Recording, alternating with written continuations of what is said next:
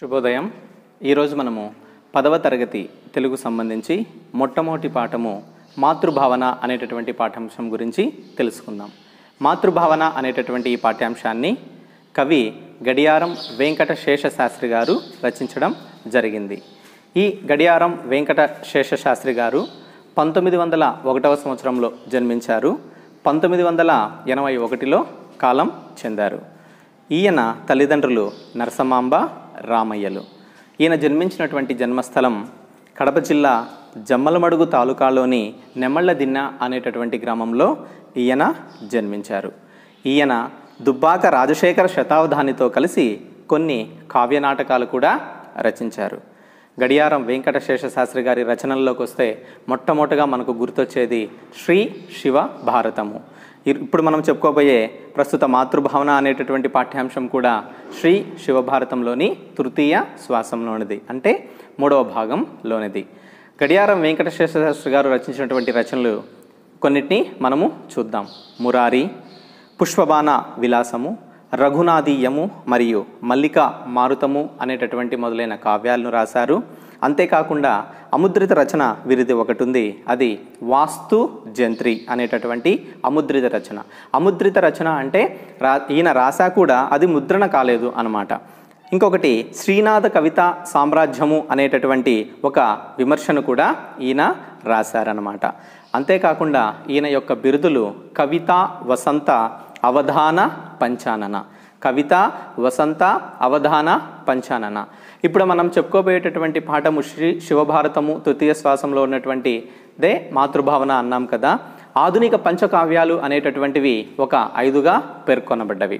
ఆధునిక పంచకావ్యాలు అంటే 5 కావ్యాలు ఆధునిక కాలంలో కవులు రాశారు. ఆ కవులు రాసినటువంటి ఆ 5 కావ్యాలను కూడా గొప్ప కావ్యాలుగా గుర్తించడం జరిగింది. ఆ యొక్క 5 గొప్ప కావ్యాల్లో మన గడియారం వెంకట శేషశాస్త్రి గారు రచించినటువంటి శ్రీ శివభారతము ఒకటి. అవి కాకుండా ఇంకా రాణా ప్రతాప సింహ చరిత్ర అని దుబ్బాక రాజశేఖర శతావధాని గారు రాశారు.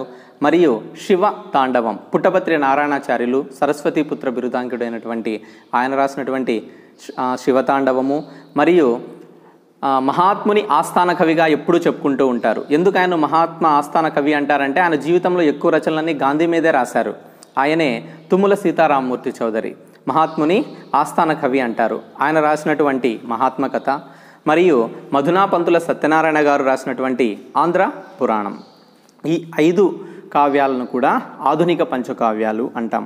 ఆధునిక కావ్యంలో పంచకావ్యాలు ఎలా ఉన్నాయో అలానే ప్రాచీన కాలంలో కూడా పంచకావ్యాలు అలానే ఉన్నాయి. పూర్వకాలంలో అన్నమాట కవులు ఉన్నప్పుడు. అవి ఏమేమి ఉన్నాయో కూడా అవి కూడా ఒకసారి తెలుసుకుందాం. శృంగార నైషధం, అలాగే ఆముక్త మాల్యద, మను చరిత్ర, వసు చరిత్ర, ఇంకొకటి పాండురంగ మహత్యం. ఇవి 5 కూడా ప్రాచీన పంచకావ్యాలు. శృంగార నైషధాన్ని శ్రీనాథుడు రచించారు. ఆముక్త మాల్యద శ్రీకృష్ణదేవరాయలు రచించారు. మను చరిత్ర అల్లసాని పెద్దన రచించారు. అలాగే వసు చరిత్ర ఈయననే మనము భట్టుమూర్తి అంటాము, రామరాజ భూషణుడు రచించారు. అలాగే మనం అందరికీ సుపరిచితమైనటువంటి కవి, వికటవిగా పేరు పొందినటువంటి తెనాలి రామకృష్ణ గారు రచించినటువంటిది పాండురంగ మహత్యం. ఈ 5 కూడా ప్రాచీన పంచకావ్యాలు.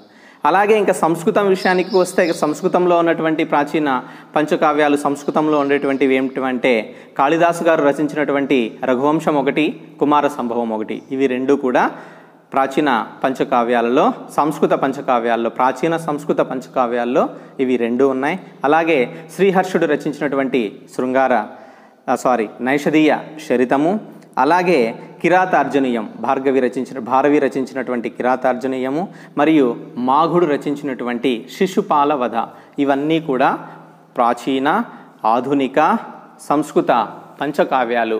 అంటే ఇప్పుడు మనం ఎందుకు చెప్పుకున్నామంటే ఇవన్నీ కూడా ఇలా ప్రాచీన ఆధునిక సాంస్కృతిక పంచకావ్యాలు అనేటివి ఉన్నాయి. అందులో మన డాక్టర్ గడియారం వెంకట శేషశాస్త్రి గారు రచించినటువంటి శ్రీ శివభారతము కూడా ఆధునిక పంచకావ్యాల్లో ఒకటి. అంటే అంత గొప్ప రచనను ఈయన రచించారు అని మనము తెలుసుకోవాలన్నమాట. ఇక పాఠ్యాంశ విషయానికి వస్తే ఈ యొక్క పాఠ్యాంశం అనేటటువంటిది కావ్య ప్రక్రియకు సంబంధించినటువంటిది. ఏ ప్రక్రియకు సంబంధించింది అంటే కావ్య ప్రక్రియ. కావ్య ప్రక్రియ అంటే చరిత్ర ఆధారంగా రచించిన కావ్యమే చారిత్రక కావ్యం. ఏ కావ్యము? చారిత్రక కావ్యం. చరిత్ర అంటే ఏమిటి? చారిత్రాత్మకంగా ఉన్నటువంటి ముందు లిఖించబడినటువంటి చరిత్ర అంటాం కదా, ఆ యొక్క చరిత్ర ఆధారంగా రచించినటువంటి కావ్యమే కాబట్టి దీన్ని చారిత్రాత్మక కావ్యము అని చెప్తున్నాం. ఇంతకుముందు మనం చెప్పుకున్నట్టు ఇది శ్రీ శివభారతంలోని తృతీయ శ్వాసం నుంచి తీసుకోవడం జరిగింది. ఏంటి ఈ మాతృభావన అనేటటువంటి పాఠ్యాంశం? ఈ మాతృభావన అనేటటువంటి పాఠ్యాంశం మనకు ఏం నేర్పుతుంది అనేటటువంటి విషయాన్ని మనము ముందుగా తెలుసుకుందాం. ఇప్పుడు ఈ మాతృభావన అనేటటువంటి విషయం యొక్క నేపథ్యాన్ని ఒకసారి మనము పరిశీలిద్దాం. నేపథ్యం ఏంటి ఈ పాఠం? మొదటి దండయాత్రలో కళ్యాణి దుర్గం జయించిన తర్వాత అప్పాజీ సోందేవుడు విజయోత్సాహంతో శివాజీ వద్దకు వస్తాడు. అప్పుడు సోందేవుడు శివాజీతో, దేవా, మీ ఆజ్ఞ ప్రకారం కళ్యాణిని జయించి దాని సర్దారులను పట్టి బంధించి సర్వస్వాన్ని, రాణివాస స్త్రీలను బందీలుగా తెచ్చాను అని మనవి చేశాడు. ఇది విన్న శివాజీ పరస్త్రీలు తల్లులతో సమానం అని చెప్పి ఆమెకు అగౌరవం కలిగించినందుకు చింతిస్తూ ఇలా చేయడం తగదని హితవు పలికిన సందర్భంలోనిది ఈ పాఠ్యాంశం. అంటే ఈ నేపథ్యం మనకి ఏం చెప్తుంది అంటే, శివాజీ మహారాజు దగ్గర అప్పాజీ సోందేవుడు అనేటటువంటి ఒక దండనాయకుడు ఉన్నాడు, అంటే సైన్యాధికారి ఉన్నాడు.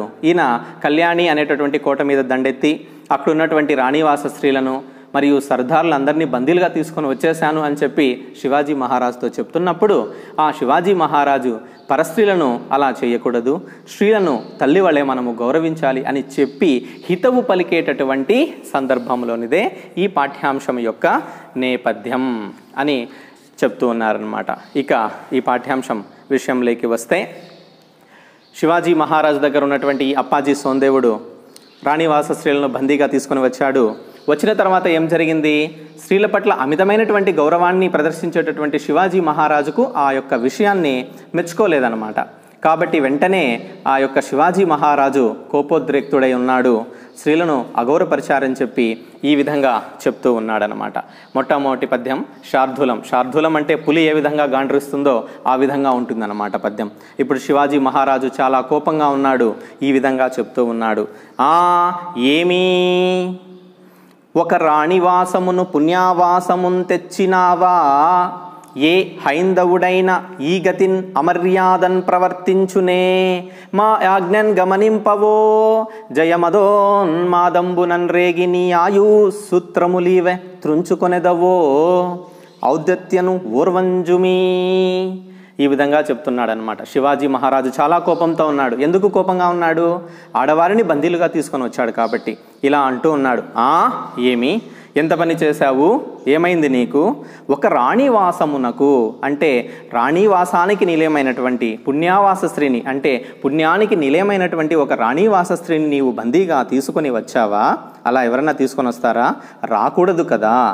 ఏ హైందవుడైనా, హిందూ దేశంలో పుట్టినటువంటి ఏ హైందవుడైనా ఈ విధంగా, ఈ గతిన్ అంటే ఈ విధంగా అమర్యాదన్ ప్రవర్తించునే, అమర్యాదగా ప్రవర్తిస్తాడా అంటే ప్రవర్తించకూడదు. మా ఆజ్ఞను గమనింపవో, నా ఆజ్ఞను నీవు గమనించలేదా? ఏంటి ఈయన యొక్క ఆజ్ఞ? ఏంటి అంటే స్త్రీలను గౌరవించాలి. అది ఎవరి ఆజ్ఞ? శివాజీ మహారాజు యొక్క ఆజ్ఞ. చెప్తున్నాడు, నా ఆజ్ఞను నీవు గమనించలేదా? జయమదోన్మాదంబునన్ రేగి, విజయము అంటే గెలిచాను అనేటటువంటి గర్వముతో నీవు ఏం చేశావు? నీ ఆయుసూత్రములీవ త్రుంచుకొనేదవో. నీ ఆయుసూత్రములు, ఆయువు అనేటటువంటి సూత్రం నూలిపోవు. ఇప్పుడు పసుపు తాడు అంటాం కదా, అలా నీ ఆయువు అనేటటువంటి తాడుని నీవు తెంచుకొనుటకు ప్రయత్నిస్తున్నావు. ఔద్ధత్యన్ ఓర్వంజుమి, నీ పొగరపోతుతనాన్ని నేను సహించను అని చెప్తూ ఉన్నాడనమాట శివాజీ మహారాజు. అంటే చాలా కోపంగా ఉండి ఆయన్ను ఈ విధంగా అన్నాడు. అంతే వెంటనే మళ్ళీ ఇంకొక పద్యంలో ఈ విధంగా చెప్తున్నాడు. ఏమని చెప్తున్నాడు? అనుచున్ జేవురు మీరు కన్నుగవతో, ఆస్పంద దోష్టంబుతో, ఘన హుంకారంబుతో, నటద్భృకుటితో గర్జిల్లు ఆ బోంసలేషుని చూడన్, పుయిడోలెన్ కొల్వు శివుడీసన్ గుత్తుకన్ మింగి, బోరన నవ్వారల బంధమూడ్చి కొనితేరెన్ బంచె సోందేవునన్. ఆ విధంగా ఈయన చెబుతూ ఇలా అంటున్నాడు. అనుచున్ జేవురు మీరు రంగువతో, ఈ విధంగా పలుకుతూ జేవురు మీరు రంగువతో, బాగా ఎర్రబడినటువంటి కనురెప్పలతో, కన్నుగవతో, ఆ యొక్క కన్నులతో, ఆస్పంద దోష్టంబుతో, ఆస్పంద ఓష్టము అంటే పెదాలు, అదిరిపడేటటువంటి పెదాలతో, ఘన హుంకారముతో, గట్టిగా మాట్లాడేటటువంటి స్వరముతో, నటద్భ్రుకుటితో, కదలాడేటటువంటి, నటద్భ్రుకుటి అంటే ఈ యొక్క కదలాడేటటువంటి 2 కనుబొమ్మలతో, గర్జిస్తున్నటువంటి ఆ భోంసలేషుని చూడన్, ఆ యొక్క వంశరాజు ప్రభు అయినటువంటి శివాజీ మహారాజుని చూడగా, పుయిడోలె గొల్వు, వెంటనే అక్కడ ఉన్నటువంటి కొలువు, ఆ సభంతా ఏమైపోయిందంటే ఒక్కసారిగా ఉలిక్కి పడిందంట. అంటే మహారాజుకు కోపం వస్తే సభలోని వారంతా ఏ విధంగా నిశ్చేచ్చులయ్యి ఉంటారో ఆ విధముగా ఒక్కసారిగా సభంతా ఉలిక్కి పడింది. ఆ విధంగా పడిన తర్వాత వెంటనే శివాజీ మహారాజు శివుడు ఈసున్ గుత్తు కన్మింగి, ఈసున్ కోపాన్ని వెంటనే ఆ శివాజీ మహారాజు బయటికి ప్రదర్శించకుండా తన యొక్క ఆ కోపాన్ని గొంతులోకి వెంటనే దిగమింగి బోరన నవారల బంధమూర్ఛన్, ఈ విధంగా చెప్తూ ఉన్నాడనమాట. వెంటనే అక్కడ ఉన్నటువంటి ఆ వారల, ఆ పక్క ఉండేటటువంటి ఆ బంధింపబడినటువంటి ఆ రాణివాస స్త్రీల యొక్క బంధనాలన్నీ కూడా వెంటనే బంధమూడ్చి అంటే ఆ బంధనాలను తొలగించి తీసుకురమ్మని చెప్పి పంచ సోందేవునన్, వెంటనే ఆ సోందేవుణ్ణి అలా పంపిస్తూ ఉన్నాడు. తీసుకొని వచ్చి సోందేవుడా అంటే ఆ దండనాయకుడిని ఆజ్ఞాపిస్తున్నాడు అనమాట. అక్కడ ఉన్నటువంటి వాళ్ళ యొక్క బందీలను, చేతులకు సంకెళ్ళు ఉంటాయి కదా, వాటిని తీసేయి అని చెప్పి ఈయన చెప్తూ ఉన్నాడనమాట. ఎప్పుడైతే రాజు అంత కోపంగా చెప్తూ ఉన్నాడో వెంటనే అప్పుడు ఆ సర్దారులను, ఆ రాణివాస స్త్రీలను బంధ విముక్తనాలు చేయడానికి మన అప్పాజీ సోందేవుడు ఏం చేస్తున్నాడో చూద్దాం. త్వరితుండుడై అతడు అట్టులే సలిపి, దేవానన్ను మన్నింపు మీ సదాదారున్ కొని తెచ్చు చో సరభోత్సాహంబు కన్గప్పె, దుచారితాలోచన లేదు భవదాజ్ఞ లంఘనోద్వృత్తి, మీ చరణ ద్వందంబులాన ఎంచు వినిపించుచున్ చుంత శాంతించుచున్. వెంటనే శివాజీ మహారాజుకు ఎప్పుడైతే కోపం వచ్చిందో అప్పుడు వెంటనే ఏం చేశాడు, త్వరితుండుడై వెంటనే అతడు అట్టులే సలిపి, శివాజీ మహారాజు చెప్పినటువంటి విధంగానే దేవా నన్ను మన్నింపు, ఓ ప్రభువా నన్ను క్షమించు, మీ సదాదారున్ అంటే అక్కడ ఉన్నటువంటి ఆ సర్దారులు నేను కొని తెచ్చుటో అంటే తీసుకొని రావడంలో, సరభోత్సాహంబు అంటే నేను గెలిచాను అనేటటువంటి ఆ ఉత్సాహం నాకేం చేసింది, కన్ను కప్పేసింది. అంటే ఆ విజయం యొక్క గర్వం నాకేం చేసింది, కన్ను కప్పిందనమాట. దుచ్చారిత ఆలోచన లేదు, ఆ రాణివాస స్త్రీల పట్ల కానీ ఆ సర్దారుల పట్ల కానీ నాకు ఎటువంటి చెడు ఆలోచన లేనే లేదు. భవతాజ్ఞ మీ యొక్క ఆజ్ఞను లంఘనోద్వృత్తి నేను ఎప్పుడూ కూడా జమ దాటను. మీ చరణ ద్వంద్వంబులాన కావాలంటే మీ 2 కాళ్ళ మీద నేను ఒట్టేసి చెబుతూ ఉన్నాను. ఎంచు వినిపించుచున్ ఈ విధంగా అనిపించుచు అంతలోనే శివాజీ మహారాజు శాంతించుచున్. ఆ విధంగా చెప్పిన వెంటనే శివాజీ మహారాజు శాంతిస్తూ ఉన్నాడనమాట. ఇది మొదటి విభాగము. ఇక రెండవ విభాగాన్ని గురించి మనము తెలుసుకుందాం.